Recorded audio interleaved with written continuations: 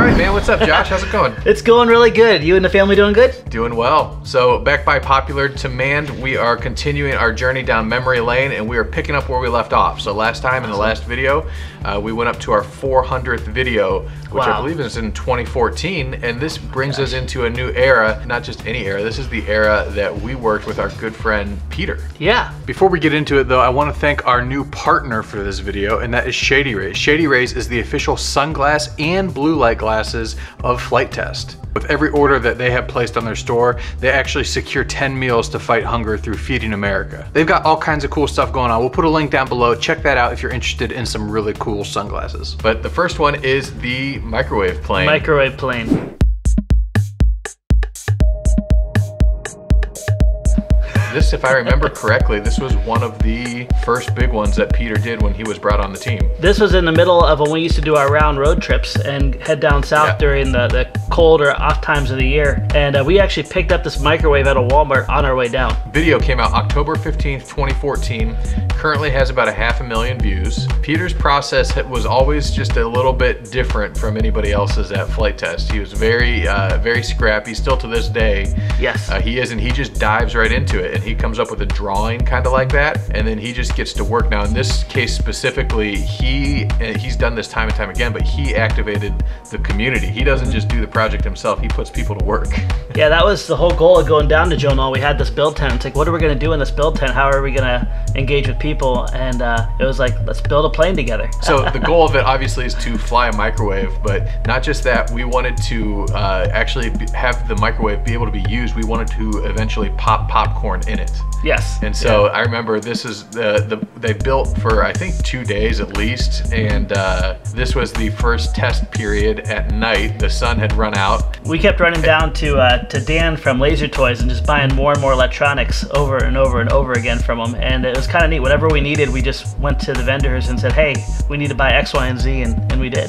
And then you have these Flite Test guys coming out with a microwave plane built out of foam board from the dollar store. And I think a lot of people were confused, but at the same time, I think a lot of people got a really good kick out of it as well. Oh yeah, it definitely inspired them.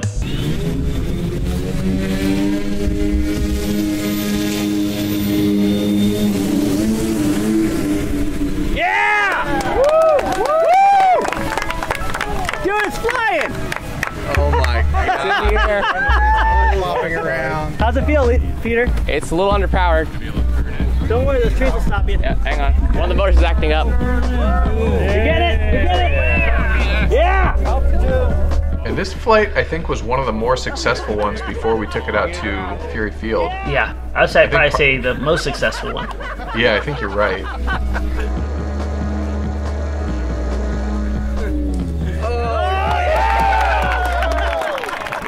It is underpowered. And one of the motors is like, you hear that?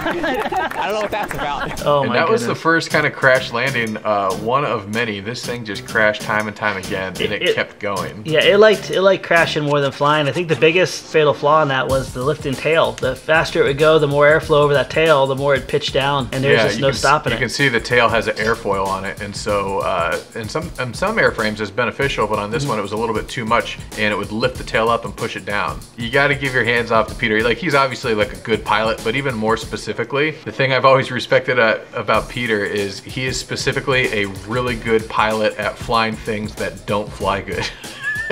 Yes, that's a really good way to play it. Peter, just a boy in his dream.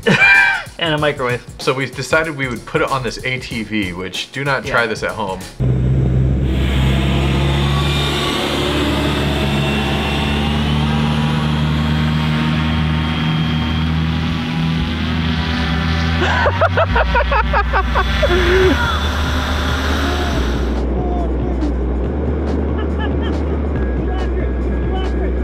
No! Pull up, pull up, pull up.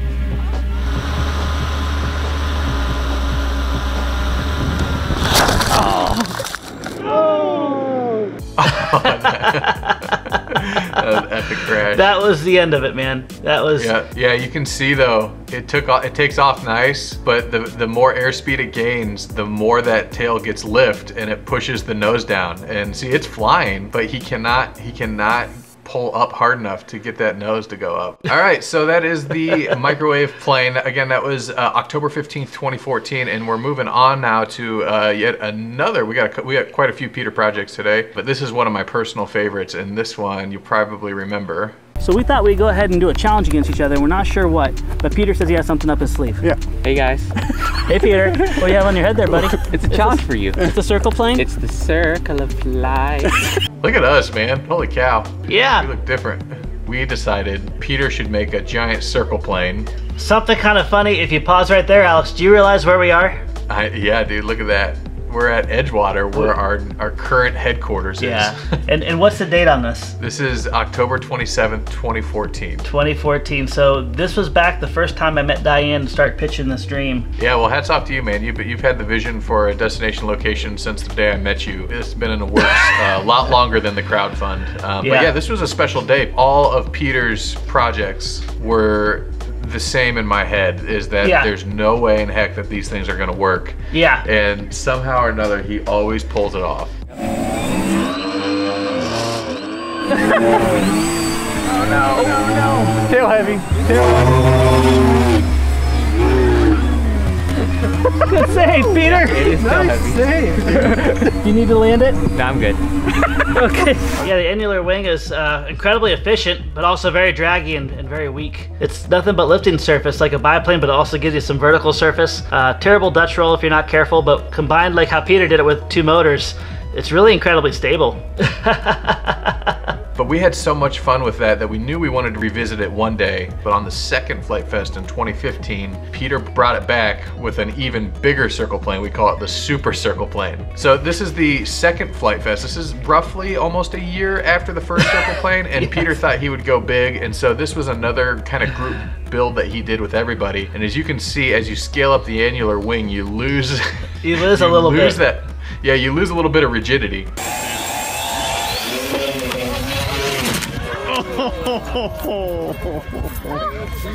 That was a great effort.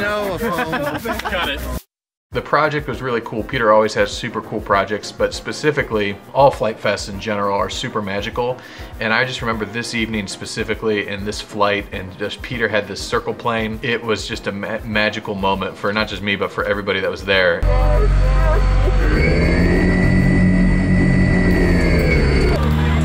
And here it goes. That looks awesome, and it almost had it. Oh!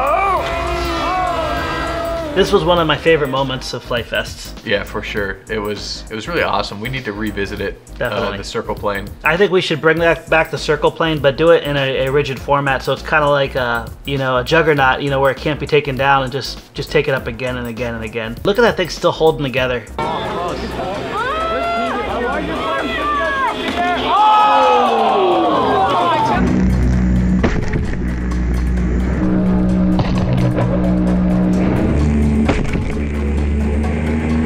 Look at that. At that point, only tape is holding that leading edge on. I remember him going around the whole thing with tape a whole bunch of times. And it still flies. It's so crazy. That was me in the Versacopter right there.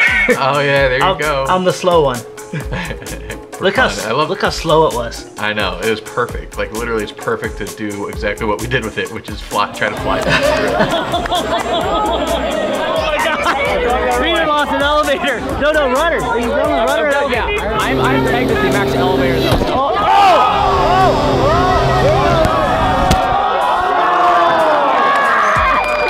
It's just done. Now here's my favorite part. Wait till he tells the kids that they can go out and take it apart and see what happens. They ravage this thing. Yeah, it's like a bunch of wild cavemen going out there and scavenging the plane. It's awesome. So yeah, the circle plane is a bit of a legend, I think, in terms of the big projects, not just because of how cool the project was that Peter did, but also because everybody got to get involved. It was a super fun time. Fast forward to January 12th, 2015, and this is the iconic HELIGARRIER.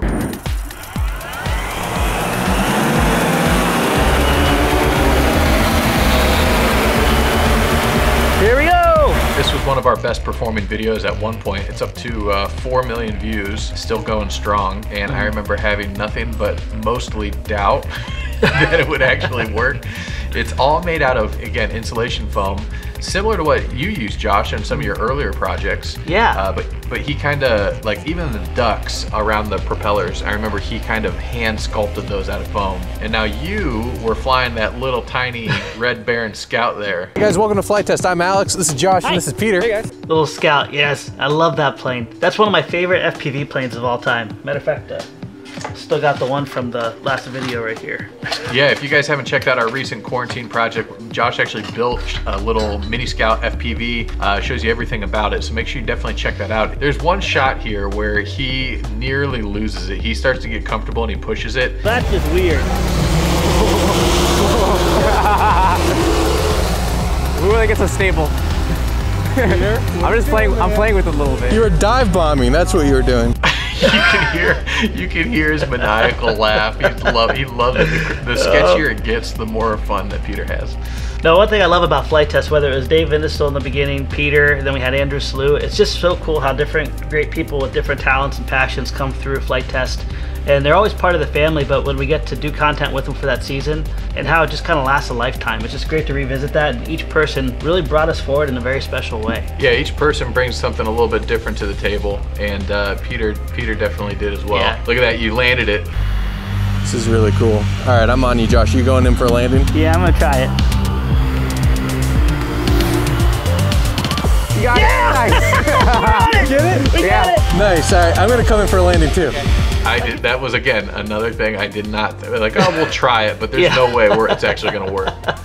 And sure enough, you clipped that tower, and it was a perfect landing. Tower saved my life. I don't think we actually flipped it in this video, but it wasn't it was only a matter of time. Once we got the video shot and it was up, it was only a matter of time before Peter wanted to push the limits, and sure enough, he did end up flipping it. I did it really high.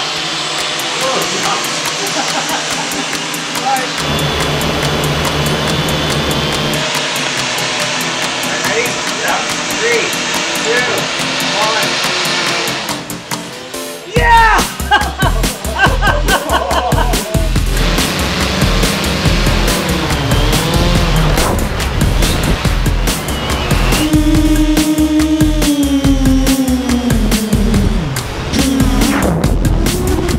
Yeah, we flew it at indoor events and all over the place. It actually lasted longer than you would have expected, and then eventually, of course, Peter got comfortable with it and he decided he wanted to flip it, and flip it he did. It worked a couple times actually, but eventually it met its demise, and that was the end of the Helicarrier. So that was the end of the Helicarrier, and that brought us not too much longer later, in February of 2015, February 25th, we have the RC Flying Sled project. I love this one. I know you do. That's why I put it on here.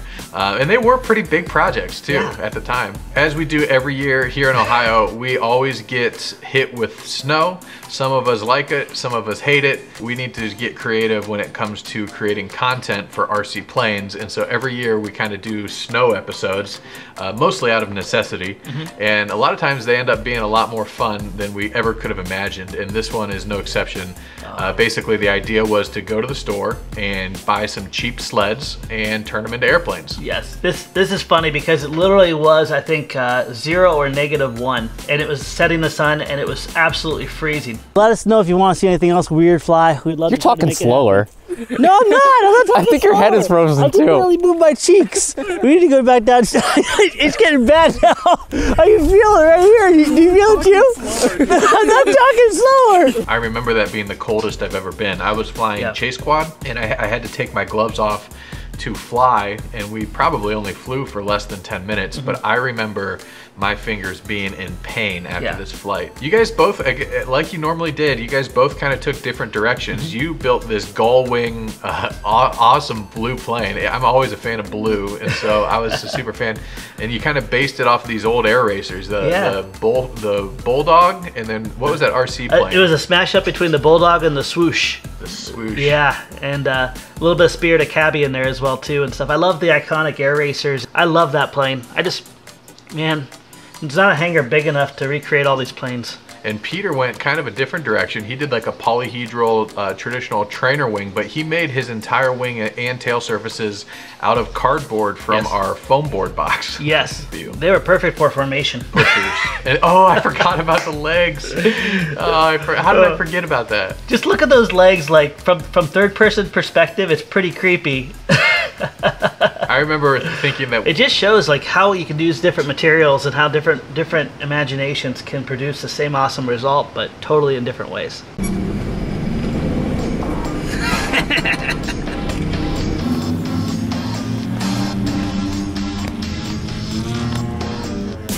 Oh, it flies! No way! Out of all of them, this is the one that I definitely had the most doubt. And so this was December 21st, 2015. I believe this was right around the launch of the first new Star Wars movie, right? Force Awakens? I believe so, yeah. And like we do more often than not, we started with a small scale model just to see what it could even do. And in typical Peter fashion, he went to 2-motor differential thrust. And right off the bat, of course, with the small one, he actually had way more success than I would have ever expected.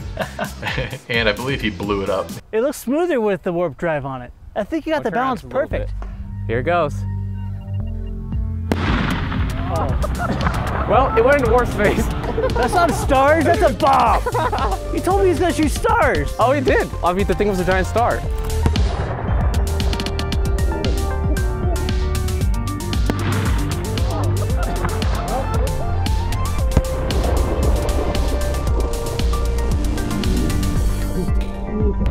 So this actually taught me an important life lesson, is always ask more questions.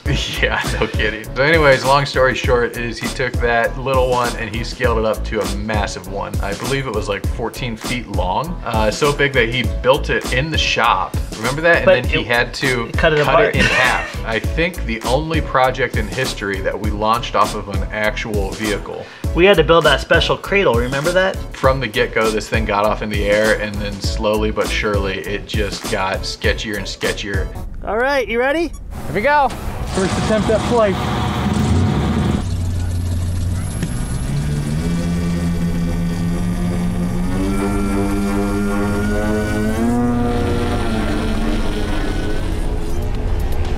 Oh, it flies!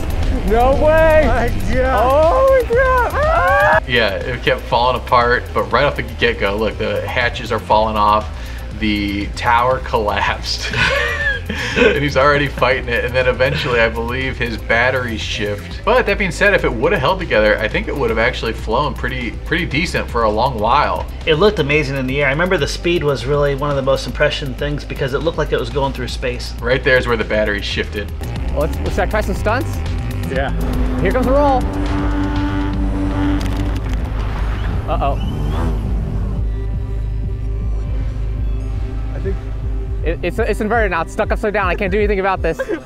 It's upside down. I can't get out of it. Suddenly discovers, hey, I can fly better upside down. And of course, he saves it. He just knows how to milk it somehow for as long as possible. Such a mix of emotions through the whole thing, you know? There it goes. Yeah, that's where the batteries gave out. I mean, this could be inserted directly into a movie. Oh man, so many cool memories. So that was the December 21st, 2015, and that was kind of the Peter saga. There was a ton of other really cool projects that Peter was a part of.